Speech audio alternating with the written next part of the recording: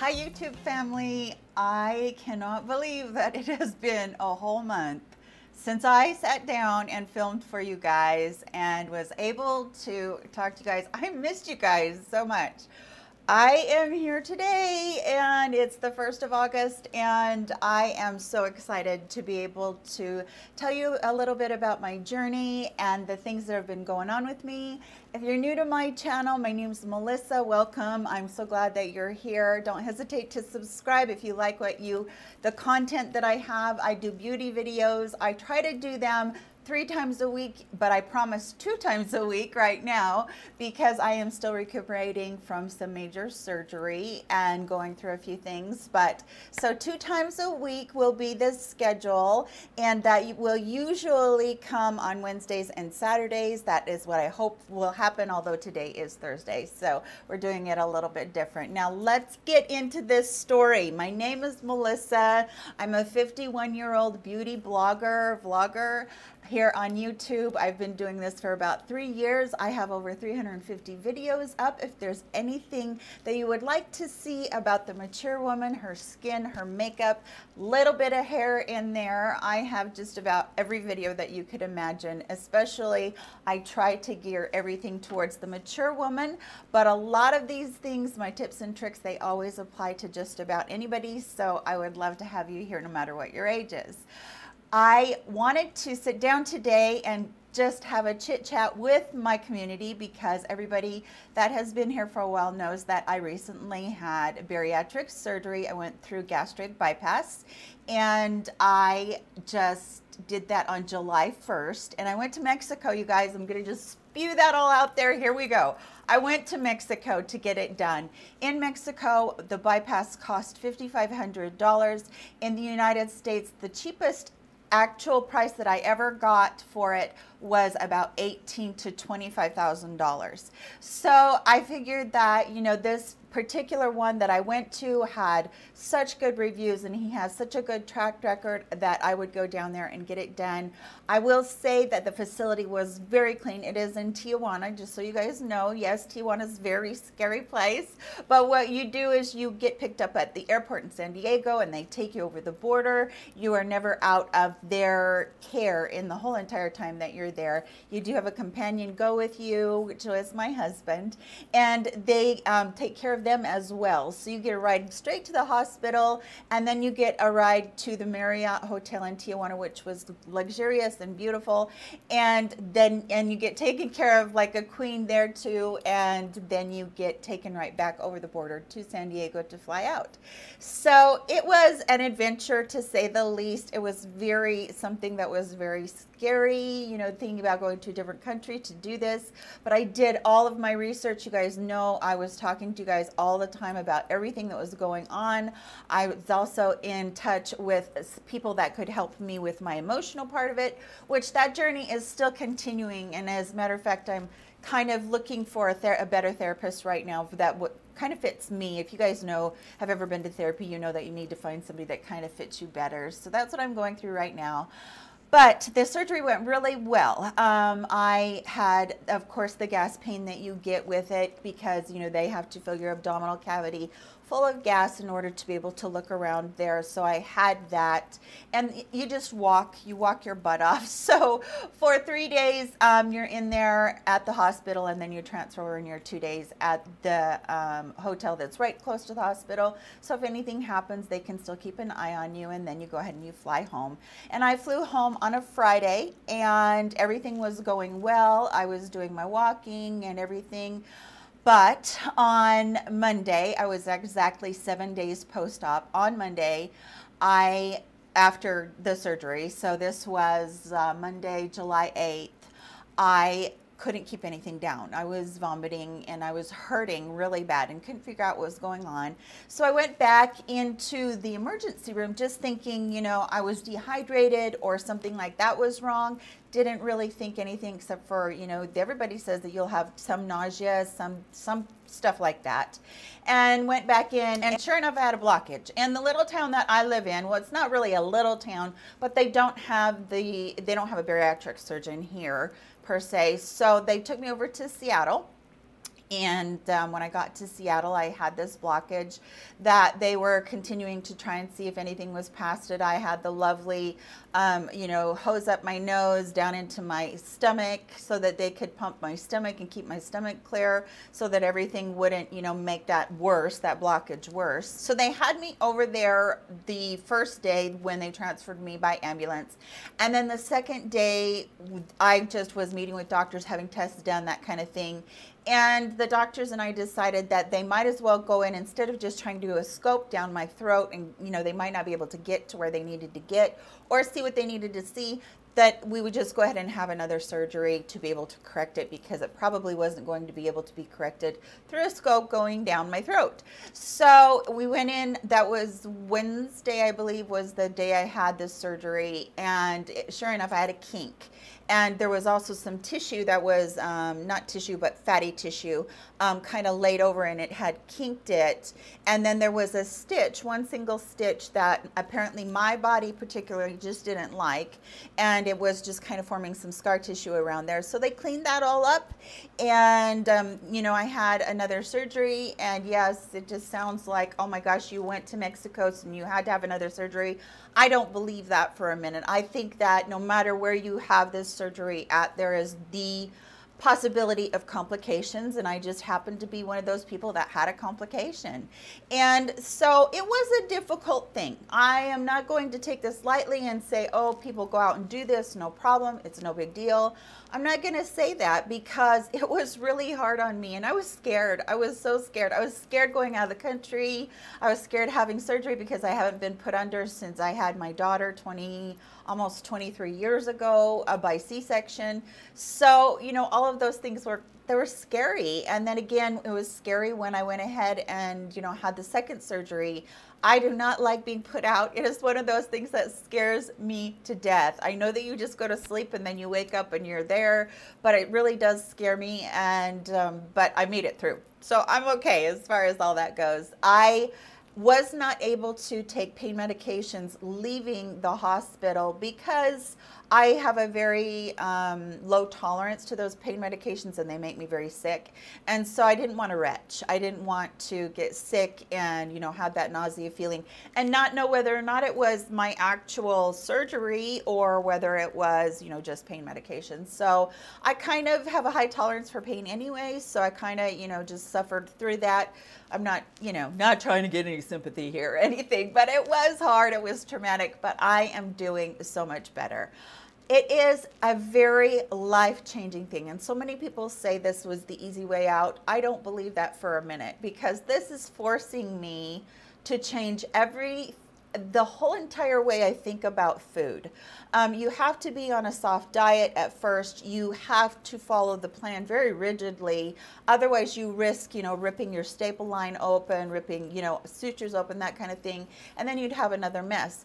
And you also have to be very strict about how much you eat each time, not just what you eat, but how much you eat, and follow the guidelines. And then of course, just choose healthy living, you know, choose to be more active, choose to, you know, the right things to put in there, not carbs. You know, you have to have protein. Protein is the building blocks of our body. You have to have that. So it's just been a complete makeover for me. So, how much have I lost?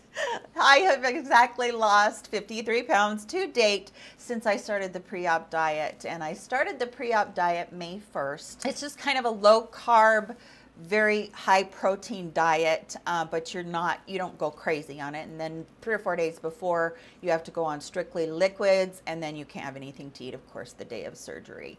So that is the story so far, and I've lost 53 pounds. I feel like a completely different person. That's like a small child that you're carrying around. So yeah, that's a lot of weight. I do have a lot of weight still to lose.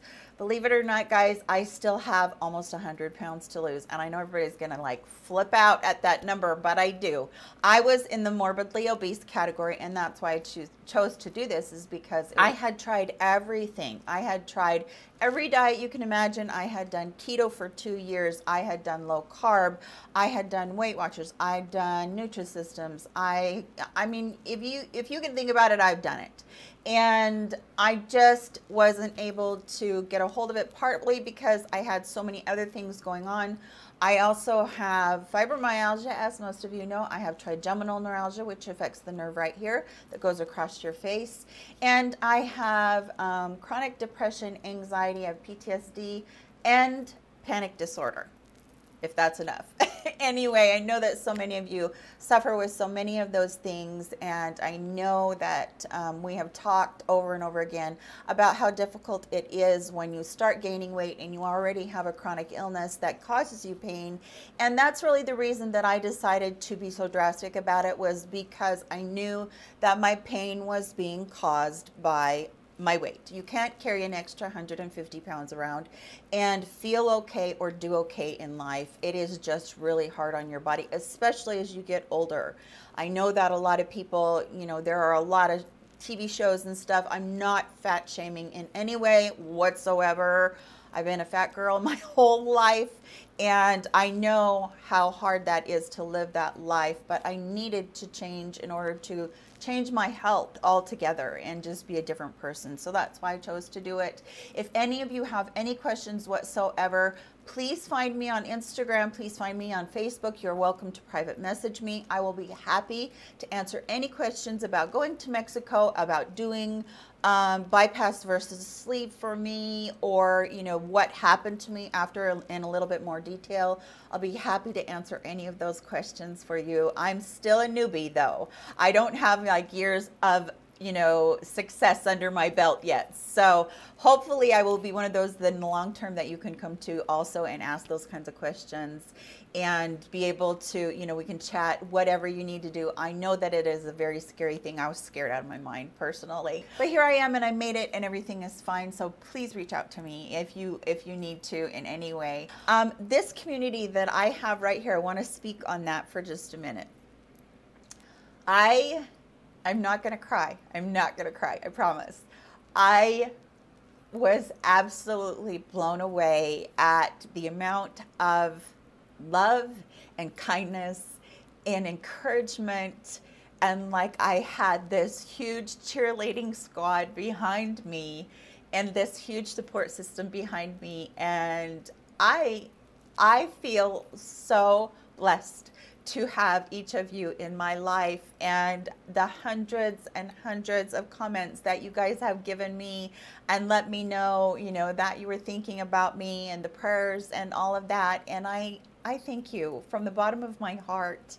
And I felt so much love and so much joy during that time, even though I was hurting. I just felt so good about having this little community that I have, and I just want to say thank you over and over again and tell you how much I do love you. I don't say that lightly. I know that every YouTuber feels that, and unless you're on this side of the camera, you don't quite understand, because it's powerful in an age of when we see so much hatred in the world and so much violence towards people. It's really powerful to have that kind of reassurance that there are really, really good people out there. And by and large, the majority of people are amazing, and you are all amazing to me, and you will always hold a special place in my heart. And there are so many of you that I have made just such a huge bond with. And I just want to tell you that I just want to tell you that you are amazing. You are wonderful. You take my breath away, because I feel like at times when I couldn't breathe on my own, when I felt like I couldn't go on, I went on because of all of your encouragement. So I just wanted to tell you that. And by the way, my GoFundMe page, what happened on that second surgery is my husband had to take off a whole week of work, and my kids were taking off from work, and it was so expensive over in Seattle, and we just hadn't prepared for that. We had prepared for Mexico. We were all, you know, we took vacation time, all of that stuff, but we weren't prepared for the second bout of it. And that's when I did the GoFundMe page on Facebook, and I was just absolutely, I still can't believe what happened. I still can't believe the outpouring of financial assistance that you guys gave me. And it wasn't just the assistance behind it, it was the care. And I felt like, you know, it helped me not only realize how many friends I have and how blessed I am and how joyful that makes me, but it also made me realize that I want to be there for other people too, more. I mean, I try really hard to always be there for people, but I want to make sure that when other people are in need, that I can do the same and pay it forward. If you guys watch that movie, I love that movie. But definitely pay it forward and be able to give back when there is a time of need. I'm not somebody that likes to ask for help, but I just didn't know what else to do, and I couldn't. I'm still absolutely in awe of what happened when I did that. And so I want to say thank you from the bottom of my heart for that as well. And so let me just bring you up to date about my son, because I did post just a few days ago that my son also had to have emergency surgery. I can't go into too much detail about it because it is kind of his story, not mine to tell, but he did have a really super bad abscess infection that had him to have some pretty drastic surgery, but he came through it beautifully. And after the surgery, because the abscess was causing so much inflammation and causing the swelling to be so great, that after the surgery he actually did get a ton of relief. It was just an outpatient surgery, and I was able to bring him home in a few hours, and so this is 2 days later and he is doing so good. So yeah, that's my son, and he's off from work now, which was unexpected too, but at least he's here with us and we can help take care of him, so we're glad about that. And thank you again for all of your love and support towards him as well, because I was planning on filming the day that he went into surgery, and then it was like boom. And so I'm so glad that July is over with, to tell you the honest truth. Goodbye July. It was just one of these months that was just like topsy-turvy, and there were other things going on in our personal life. But I want to leave you with a thought. During all of this, my husband and I, even though we've only been married about 7 years, we've known each other for about 7.5 years. We've only been married about 7 years. And my husband and I grew so close, so much closer. And we have a good marriage to begin with anyway, but we grew so close during this because anything that we hit up against, we would say to each other how much we treasured each other. I did that with my son, you know, and I think sometimes we take for granted the people in our lives and how important they are to us and how much they mean to us, and we forget to just step back for a moment and just say, I love you, you're important to me, I couldn't live my life without you. And that has really been a huge deal in our family right now. We're trying to just reinvent ourselves and make sure each person is treasured and knows that how much they're loved and treasured. And so that's what I'm going to leave you with, is that you're important to me. I love you so much, and you're a treasure. And I want to tell you that over and over again. Thank you for supporting my channel. Thank you for supporting this little community we have. And thank you so much for everything that you've done for me in this past, while when I've been struggling so much. And before I do start to cry, I am going to say goodbye, but I love you all. Take care of yourselves, and I will see you next time with a real beauty video. Take care. Bye-bye.